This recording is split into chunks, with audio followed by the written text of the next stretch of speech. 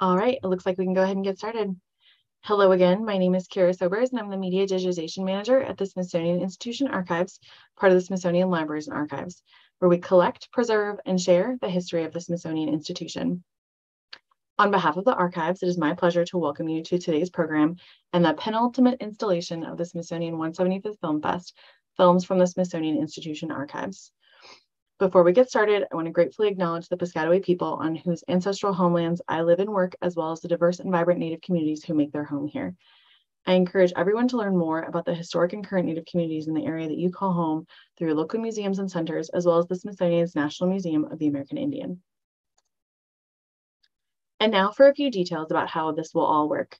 The chat box is where we'll be communicating with you throughout the program and where we'll post links as they come up in the discussion.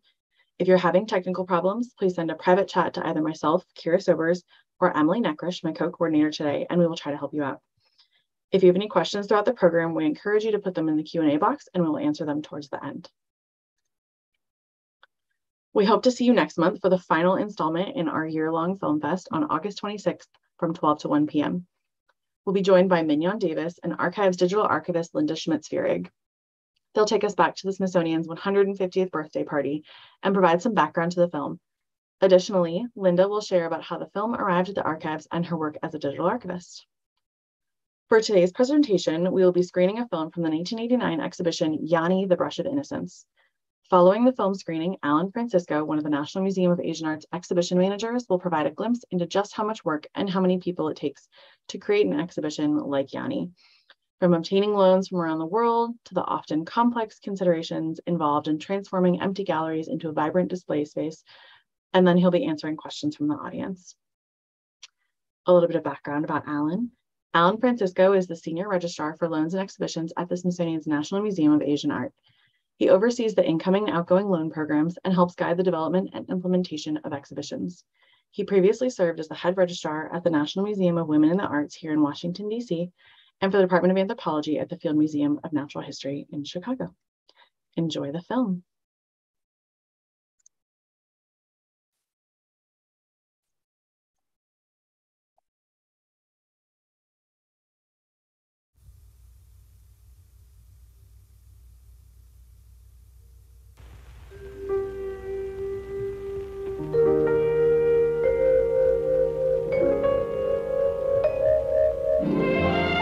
Wang Yanni.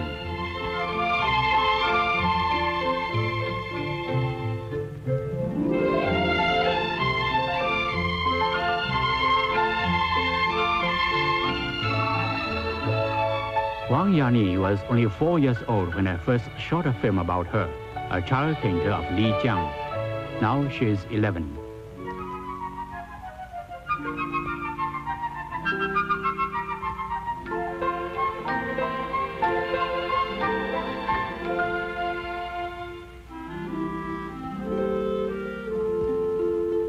Yanni was born into a family of the Zhuang nationality in Guangxi's Gongcheng County. Her family lives in this small lane.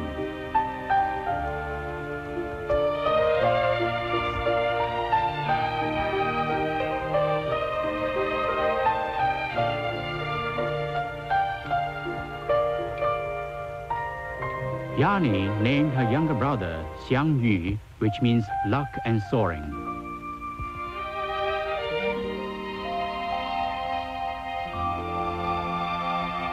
Her father, Wang Shiqiang, is a noted oil painter in the locality. Her mother is called Tang Fengjiao.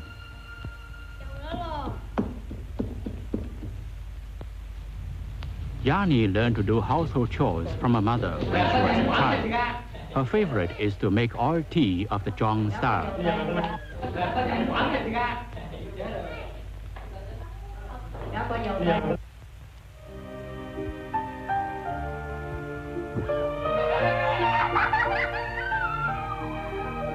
Her father has tried every means to cultivate her disposition to be a bold, bright, and cheerful one.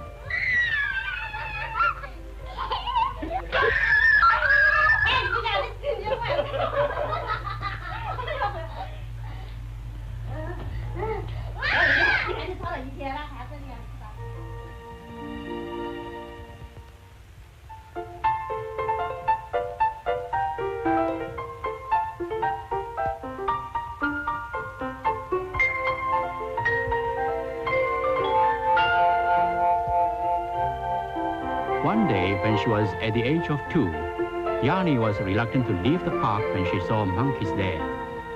Then her father bought her a monkey, and she and the monkey became friends.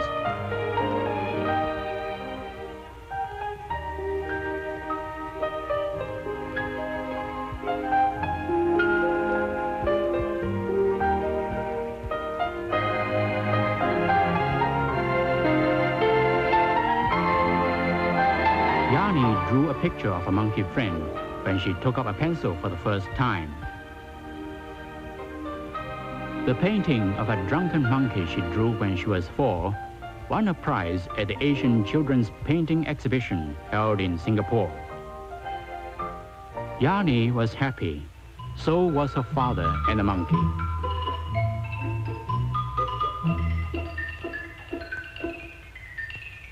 Yani is so engrossed in drawing monkeys that she can draw for several hours and paint many monkeys without a break.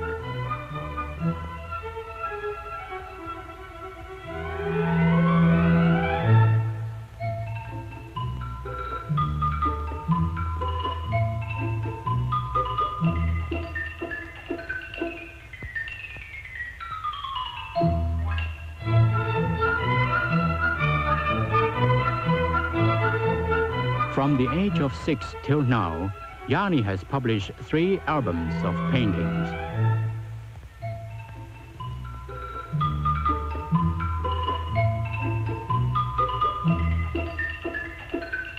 Yani painted the picture Joyful Gathering when she was 6. The painting Tug of War Cheer.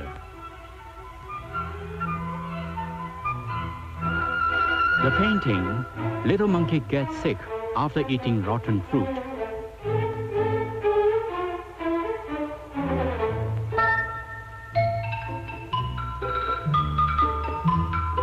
In Rattan Climbing Contest, Yani painted the innocence of children.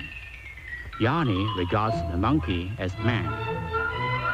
Yani is the youngest stamp designer in China.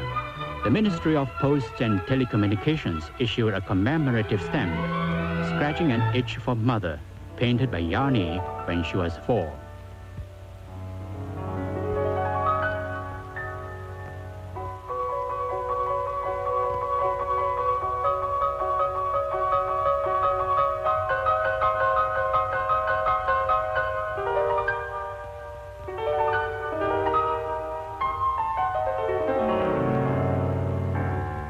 When she was 9, Yani could paint impromptu.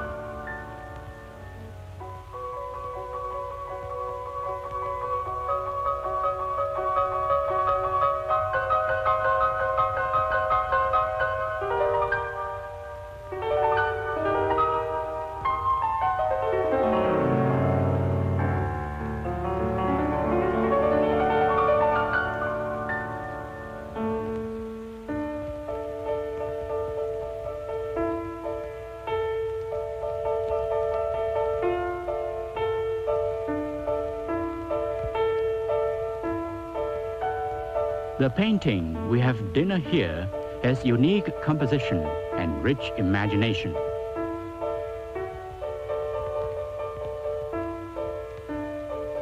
Yani is the youngest Chinese painter to host art exhibitions. Since she was 10 years old, she has held 8 exhibitions of her paintings in Japan and Federal Germany. Now Yani has 2 monkey friends, but in her mind, there are numerous monkey friends.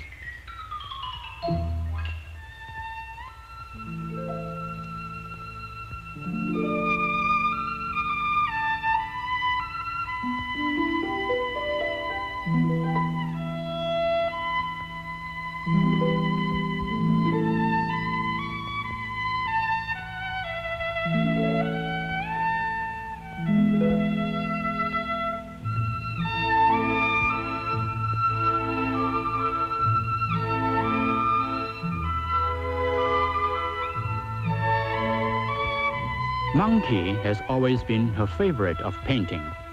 The monkeys in her paintings present her ideal, joyful scenes on earth.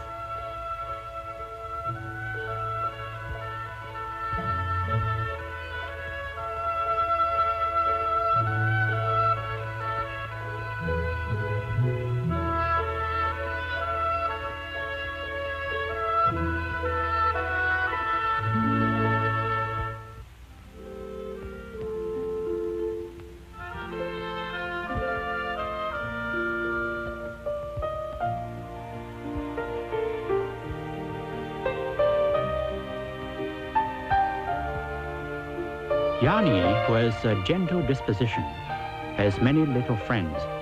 She never quarrels with others.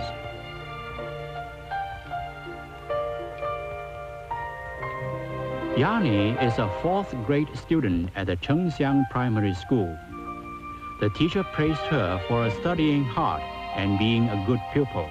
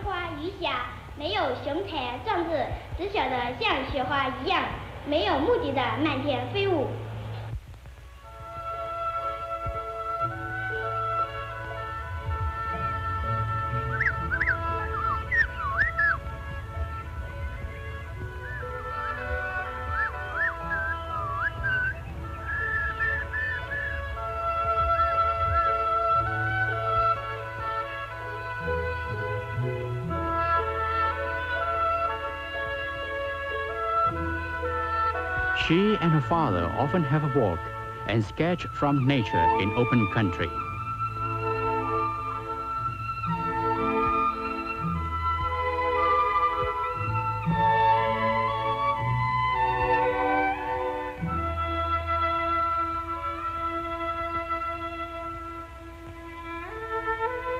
Yani loves these giant pines. She could perceive many beautiful images from the barks.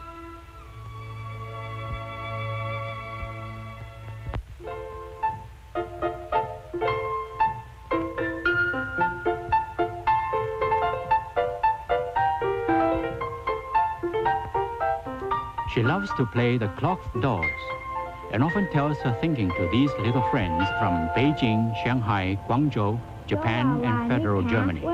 我今天说是皮箱子吗？这是乌龟，这是孔雀，这是小丑，像不像？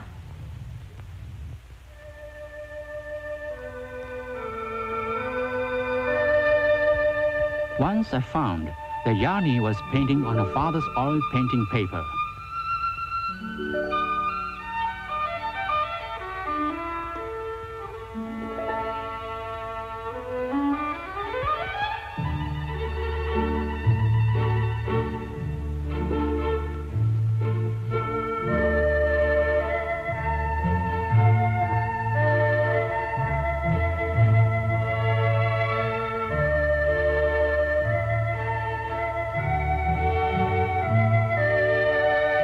She is exceptionally happy to join her father in painting.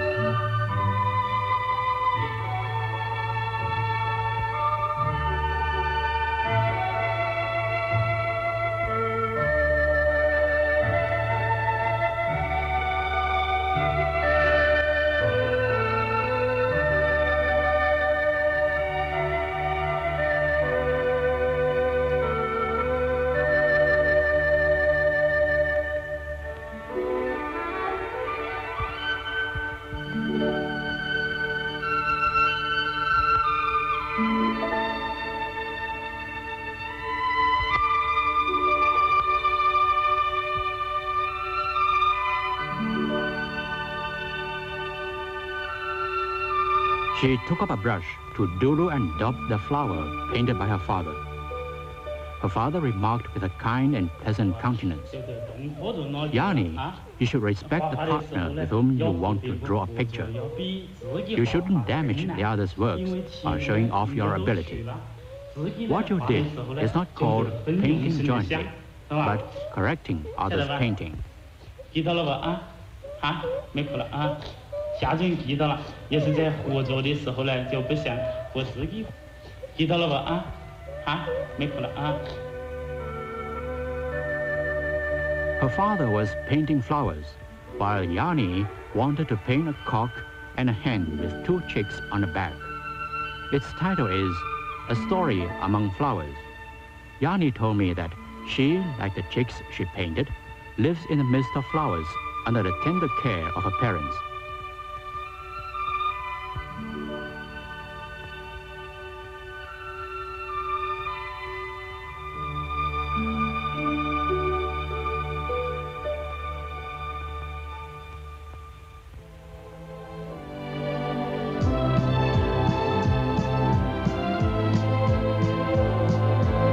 Yanni loves music and dance.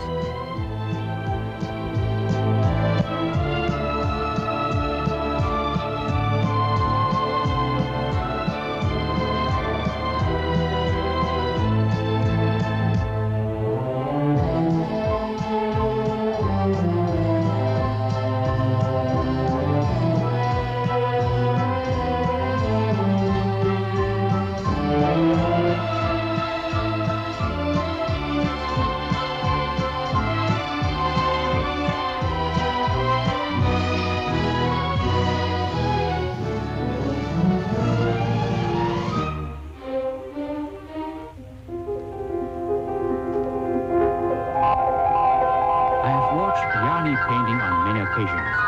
However, it's the first time for me to see her tossing the brush to paint.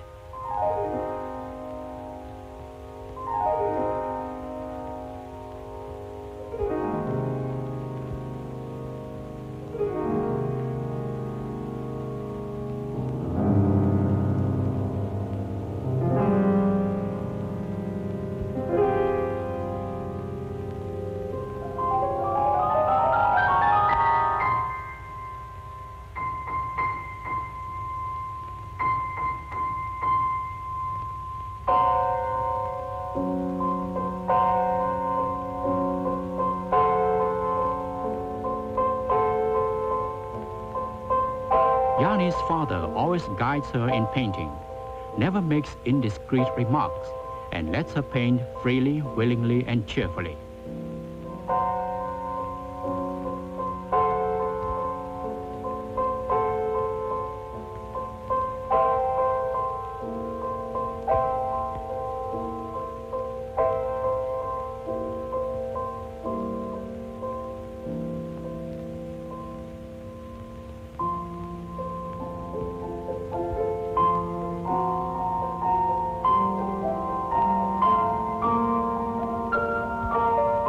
The painting, The Morning Lake Shore, was done within an hour. The red cormorants seemed to be bathing in the rays of morning sun.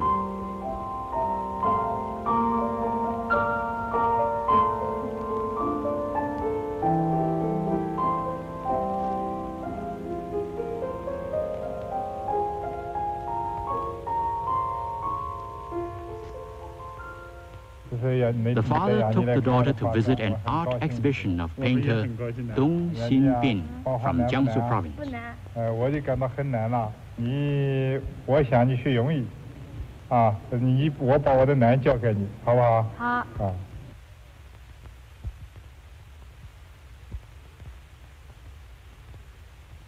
Wu Chun-dao, an associate professor of the Guangxi Teachers University and a calligrapher, says, "You have beautiful monkeys in your mind when you paint monkeys. It is the same when you write the word happiness." 也跟你画猴一样，你画猴的时候，脑子里面要有一个猴的样子。写字你要写这个字，要这个字的样子，那写起来就好了。 Li Luokong, a calligrapher and seal cutter, after seeing Yanni's painting a dove and a tiger painted together called People Want Peace, praised her for a unique composition and meaningful skills. 跟老虎配起来，那个东西是很有想法，也量化很完整，结构图好，那个色彩很漂亮，很有味道的，不错不错。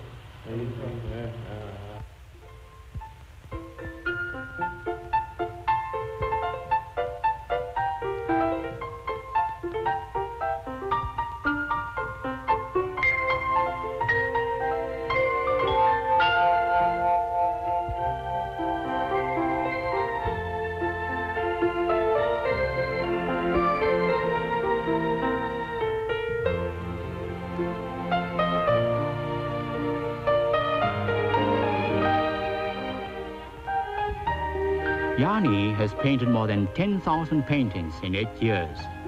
The success in art results from diligence.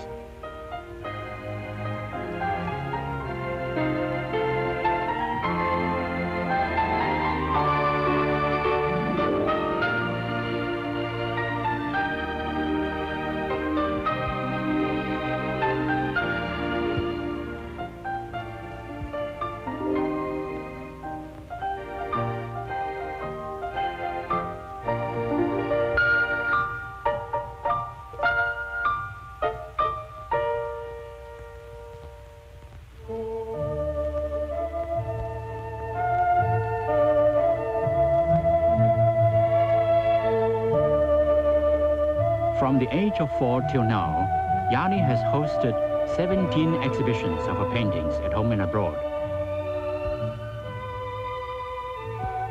The Lion Awakes.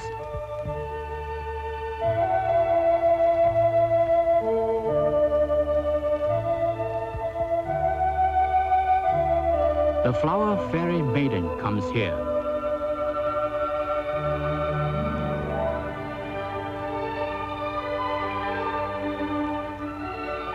Pick up the fruit and bring it home.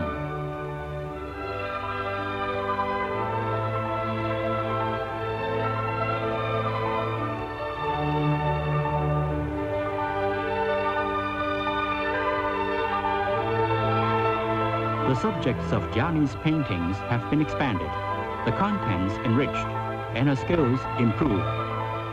I hope my little friend Wang Yani continues her efforts and will become a master painter in the future.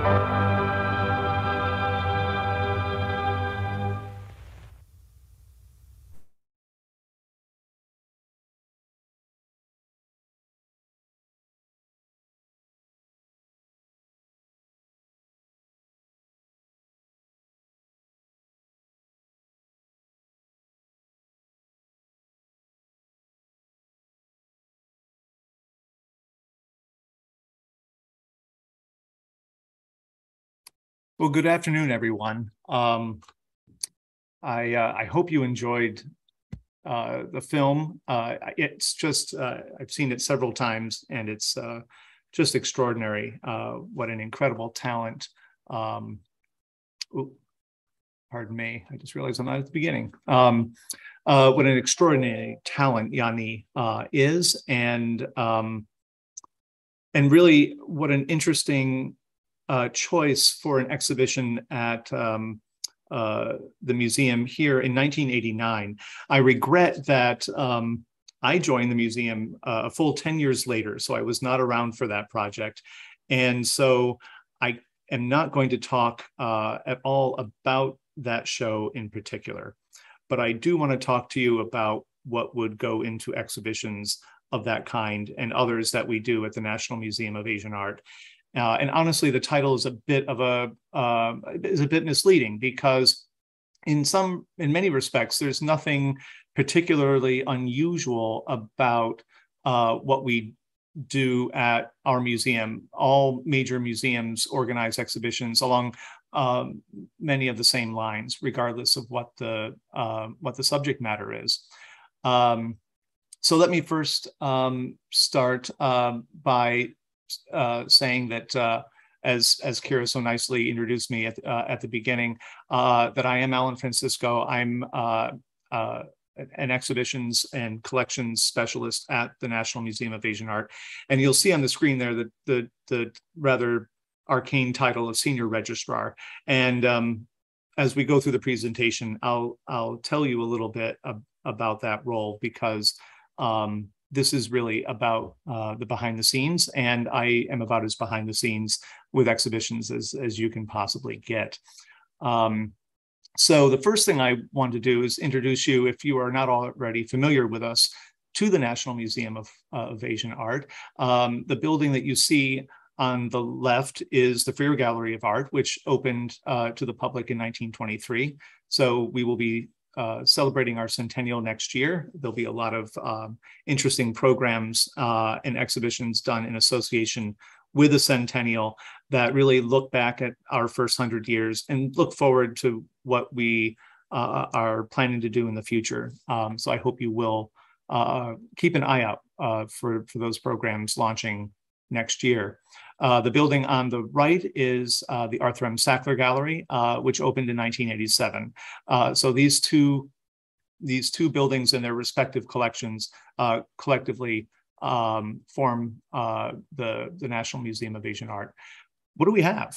I think when we talk about exhibitions, we're talking about our collecting focus, and what you see here are collections that span the Islamic world all the way to Japan. Ancient Egyptian objects and Islamic and the ancient world across the Near and Middle East. We have a great collection of manuscripts and art of the book from Iran and elsewhere. We have Indian and South Asian art, again, paintings and as well as objects. The arts of the Himalayan region and as well as from Southeast Asia. We have art from China and Japan and Korea. And what I'm doing in showing you these slides is not just the geographical breadth, but I hope a little bit of the diversity of the types of objects that we have in our collections in which we exhibit. And that diversity is something that we'll talk about when we actually, when I show you a little bit about how exhibitions come together and some of the challenges and opportunities in putting together exhibitions. And then maybe not finally, because this is really a quick encapsulation, we have contemporary art, and we have a highly significant archival collection, which we make use of, not just in terms of research, which is critically important, but also in helping to bring context to the artwork that we display. And then finally, we have in the Freer Gallery, we have American art of the late 19th century, perhaps epitomized most by, in what is our most famous, arguably famous work in our collections, Harmony in Blue and Gold, the Peacock Room by James McNeill Whistler, which you see here. And this entire space is a collection, a single collection object. All the individual ceramics that you see there are separate objects in the collection, but the room itself is a collection object alone.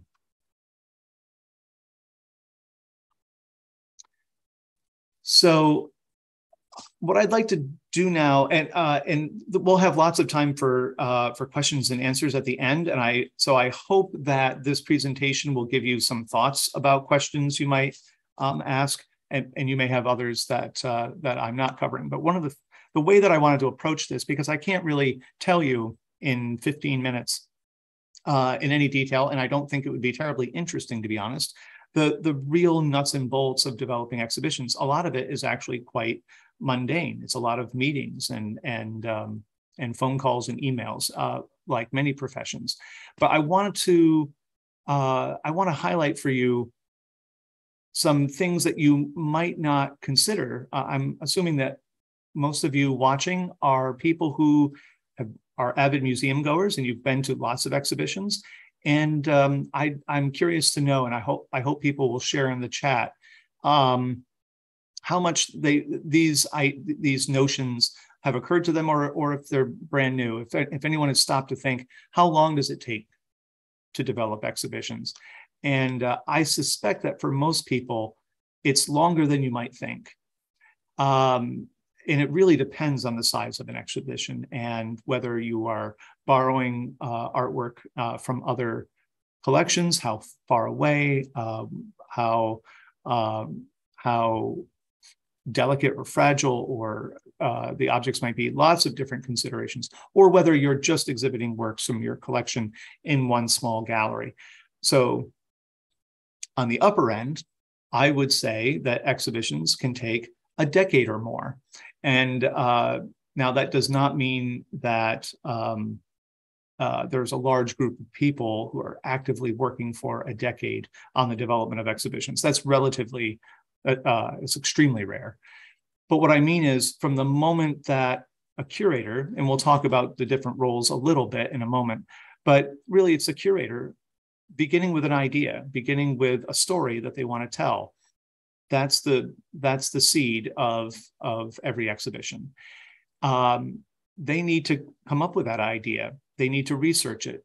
They might need to travel. Almost invariably, they need to travel and see other collections or go to libraries and archives. They need to reach out to other scholars,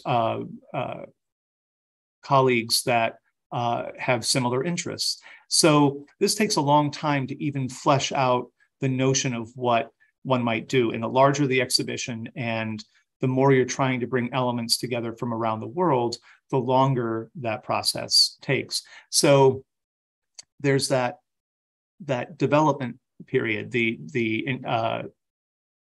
time to develop the thesis of a story. But then eventually, at some point, it needs to move beyond the curatorial the curatorial vision and be shared with a larger group of people to really start developing it and giving scope to the project. That's really where I get involved, and where most people that work on exhibitions start to get involved. And at that point, it could be anywhere up to 5 years, sometimes more under rare circumstances. But for really big shows, you could work on them for as many as 5 years. That's a little rarer. I would say 2 to 3 years is more common. That's still a long time. I don't know that people really think, and that's just one show that you're doing. So all of us have multiple projects that are in motion at the same time, and they're all staggered on different timelines. I'm going to stop here every once in a while and just be mindful of my time because I don't want to talk too long. Who's involved in making exhibitions? That's another one where I think people would be really surprised at how many different roles are involved, directly, tangentially. And I say tangential, but they're still critical to making certain elements happen. So if you stop and think to yourselves, who do you know that are involved, or what positions do you know? You think of curators. We've already talked about that. I think that's the, and I put them in the center for a reason. Most people are familiar with security guards. They're the ones, as you're walking through, that say, don't touch that, or frown when you trip off one of those annoying audible alarms. They're that real front of house staff that visitors encounter. And docents and volunteers as well. I mean, these folks are generally unpaid. They love the mission of the museum, and they volunteer their time to help contextualize exhibitions and make the museum accessible to the public. Absolutely crucial role. But then there are all of these roles, and I know that I'm missing things. I literally dashed off a list a week or two ago, and added some over time as I thought of them. But I know that I'm missing ones because I'm thinking about it from my context. So I'll give you just a second to kind of, and you don't need to read all of these. We're not going to discuss all of these, but I want to give you a sense of just the sheer scale. I mean, look at some of these positions we have, and I have to even try to find them on my own slide here, but we have like development and fundraising, right? We need, pardon me. We need people who can raise money for exhibitions. These are expensive undertakings. We have facilities managers on the opposite end of the spectrum. I'm sure no one thinks about the fact that, you know, these buildings need to be cleaned and maintained. The galleries need to be kept clean. We need all of our facilities to be working properly, the environmental systems and electrical systems and all of those things. So facility managers are absolutely involved in exhibitions. And then there's the term that I think, I mean, if you look around this screen, you can probably guess at a lot of the roles. And the one that might be among the more arcane is mine, registrars. A museum registrar is, and it takes its word from the same role as university registrars, or sometimes the term is used in government contexts for people who are logging things, right? People who are recording things, and that's exactly what we do. We record collections objects, and we record loans that are coming into the building. It's much more than that. It's really about executing the legal agreements and maintaining those files. How do we prove that we own objects or that we're entitled to be borrowing from someone? Insurance and all the risk management issues, ensuring that these works of art are properly stored and accounted for and tracked. And there are different subspecialties of registrars. My role is primarily with loans and exhibitions, and really focusing on exhibitions. So I am most of the time working on individual projects and making sure that our objects that are selected from our collections are able to be exhibited, and help to coordinate what is a really complicated process of connections among staff members, curators and conservators, and design specialists and fabricators, lighting specialists, editors, because we have text that we put on walls, and we'll talk about some of those when I get to some real more interesting slides than this one.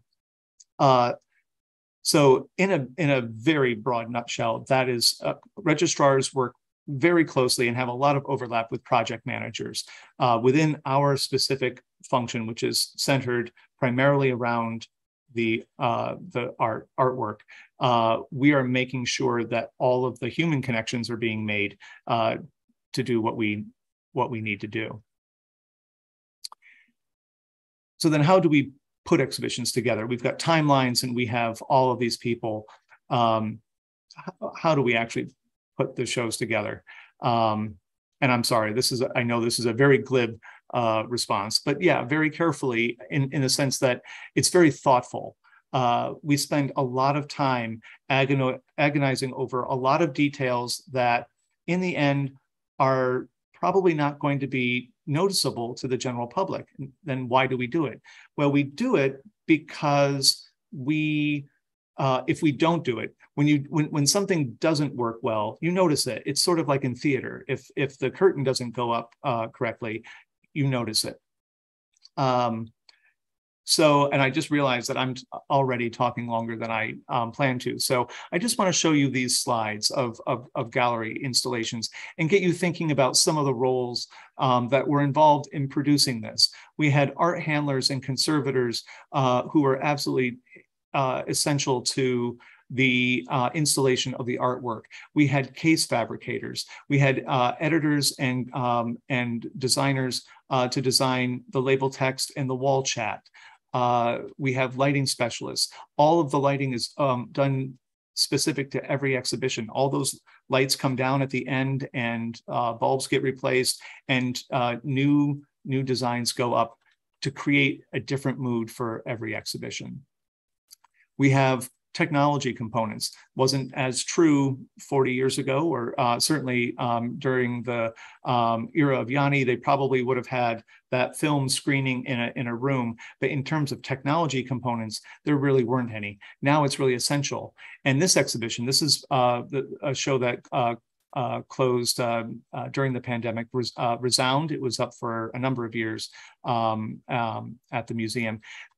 Sound components were absolutely essential, and these digital elements to take these ancient Chinese bronzes and give you a sense of the power of the sound they could produce, because these are now museum objects and we don't strike them.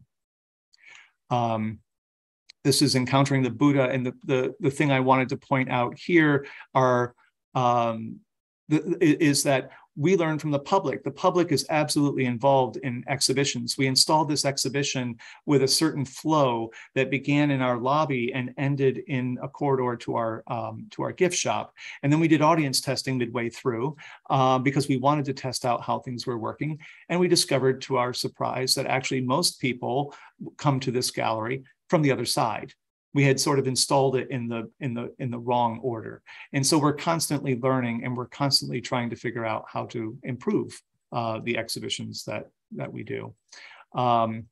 Really large objects that need complex rigging, and like these colossal stone sculptures. And I'm going to show you a whole bunch of other things in that vein. This was a contemporary work of art, a late 19th century Japanese fishing boat, 40 feet long, that was found by the artist Saiguo Chang, and he wanted to use it to tell a contemporary story. Had it dismantled, shipped by ocean freight, by boat, to the US. It came all the way across country by train on shipping containers, delivered to the museum. And then these are Chinese export ceramics, inexpensive white porcelain ceramics piled all around it. I don't have time to go into the significance of the artwork. What I want to show you is this is in the ground level pavilion for the Sackler. This isn't just going to magically appear here. What had to happen is, in the middle of the night, a crane blocked two lanes of Independence Avenue outside the museum, and each section of the boat was lifted over the rooftop. You can just see it's a blurry shot, but you can see this section here flying over the museum. Here's a better shot, and dropped down into the garden and brought through a doorway into the space by specialists and the artist's team. And then over the span of, if I remember correctly, it's been quite a while, 2 weeks to solder it together and bolt everything together. And let me just go back and just say that, and then ceramics were piled all around it and smashed and broken in the process. Quite an undertaking.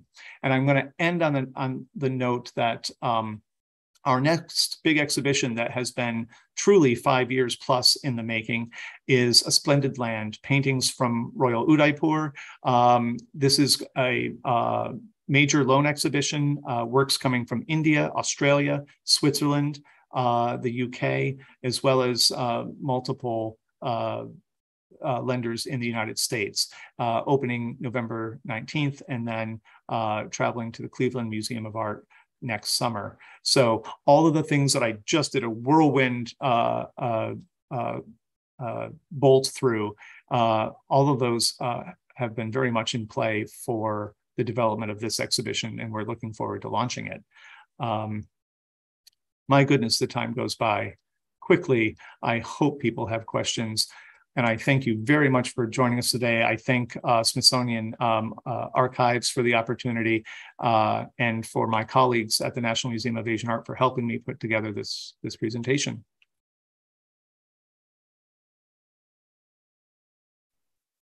Thank you so much, Alan. That was fascinating. I love every single one of these programs we do. I always learn so much about what our awesome colleagues are doing around the institution. One of the questions that we had come in from the audience is, among all of the people involved, who's responsible for the physical placement of items within the exhibits and the flow of the crowds, et cetera? Like you're mentioning that example about the Buddha exhibit. Yeah, so there are very few things that get done by just one person. It's always a collaboration. So in terms of who decides on object placements, it's generally the curator working with the designer.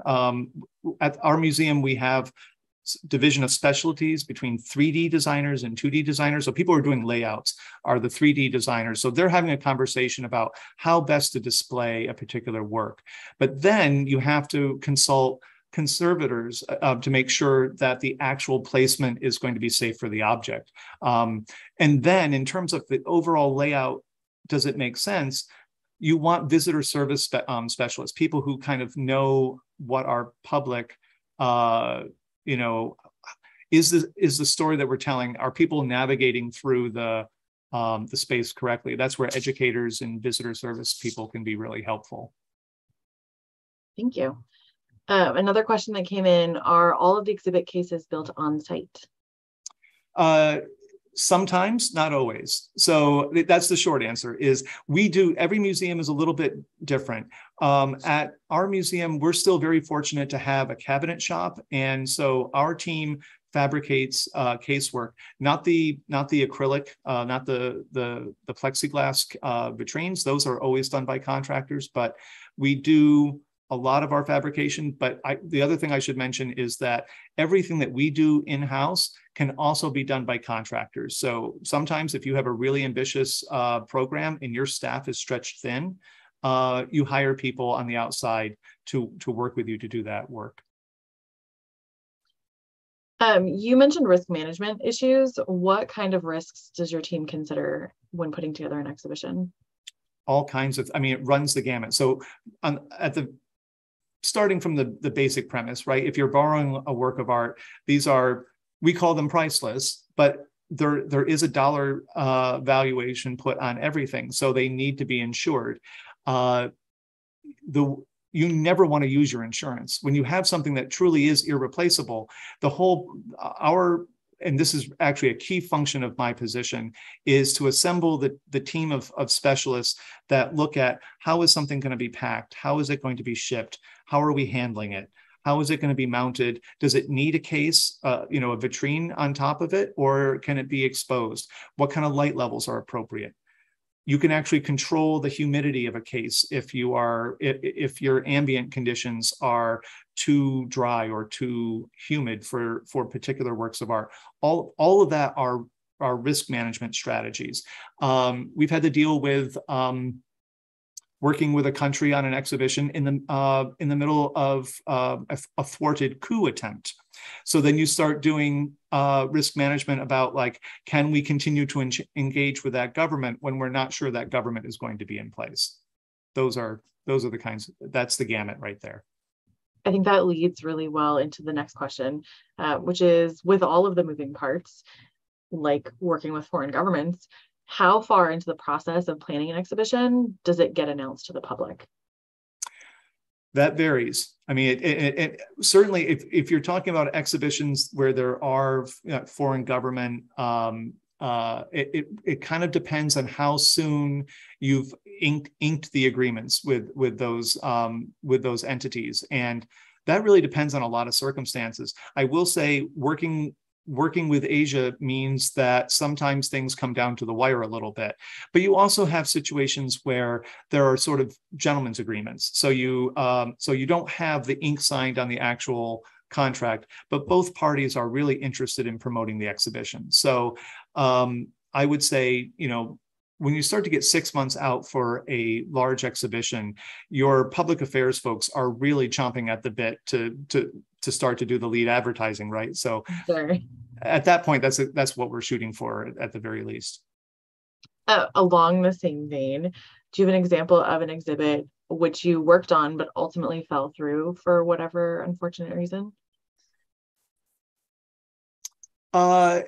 We have had, but nothing that had been, I'm trying to think, nothing that had been announced, with the exception, I'm sure it had already been announced. We had an exhibition due to open, it was 3/4 of the way installed when the pandemic hit in March of 2020. And the exhibition was called Meeting Tessai. And we debated, we kept it in the galleries dark with these were light sensitive works, and we even covered them over because we didn't know, of course, in March 2020, how long this was going to go on for. And so we kept it up for quite a while. And then it became clear that there were other commitments, there were other projects that were coming that we just couldn't accommodate the show. And so it all came back down, and that was really unfortunate. But there were a lot of projects that, I wouldn't say a lot, I think it depends on the institution. For us, it's relatively few that don't see their way to fruition, but many, can end in an early stage. It's simply that we don't have the resources, or it's too complicated, or there was a lender and their circumstances changed. It's usually pretty early in the process. Okay. How do exhibition planners deal with the restrictions on the use of freer-owned items? And if you can talk a little bit about the restrictions on the Sure, yeah, don't know. That is a question from a knowledgeable individual for sure. So the Freer Gallery of Art, as I mentioned, opened in 1923, and in an era in which those kinds of unusual stipulations were more common. The Isabella Stewart Gardner Museum and the Barnes Foundation, and there was this. It was not unusual for founders to basically put strange stipulations in place.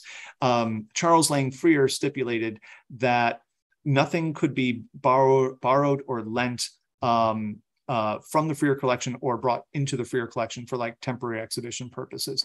The collection was static in that sense and had to be displayed in that building.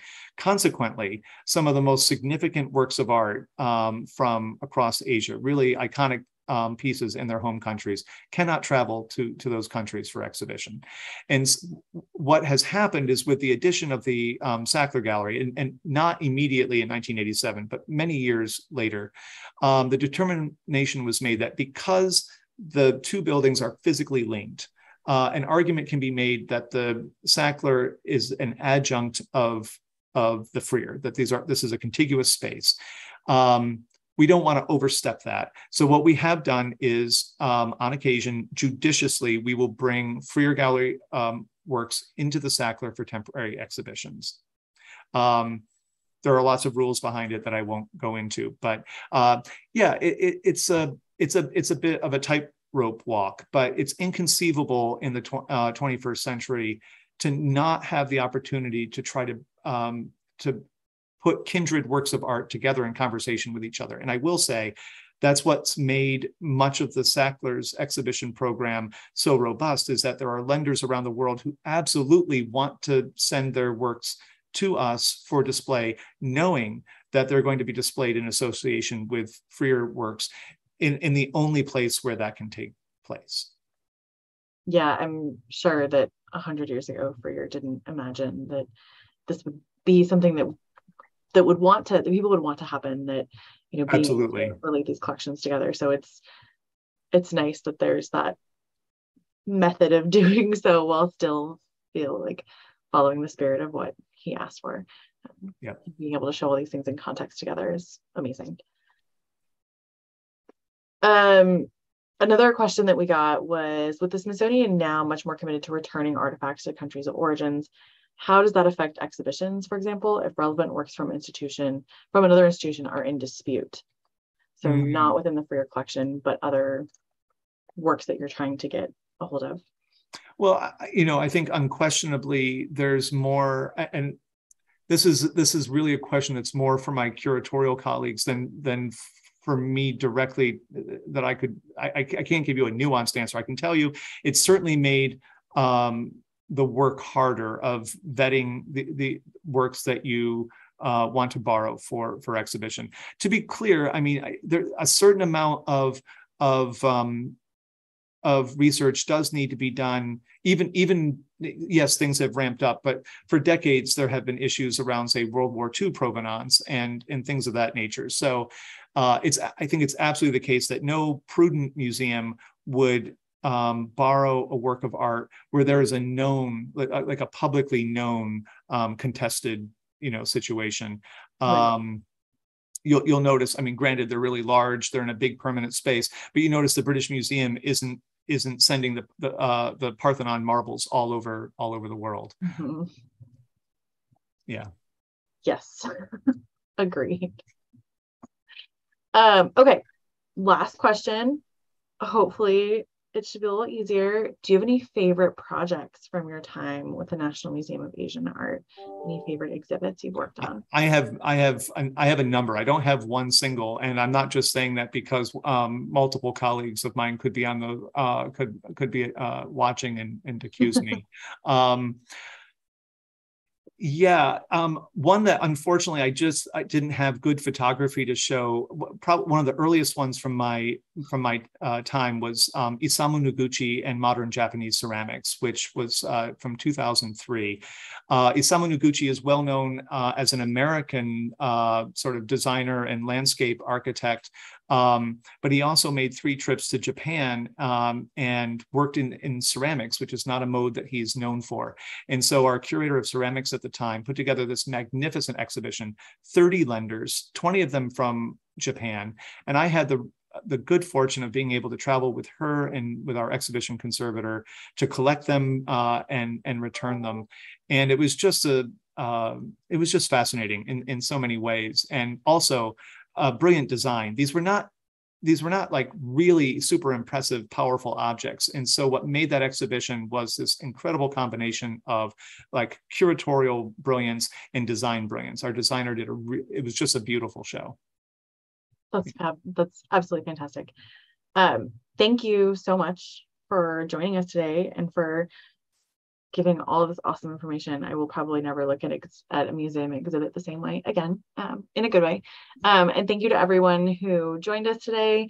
And please make sure that you attend our final screening of the series next month. Have a great afternoon, everyone.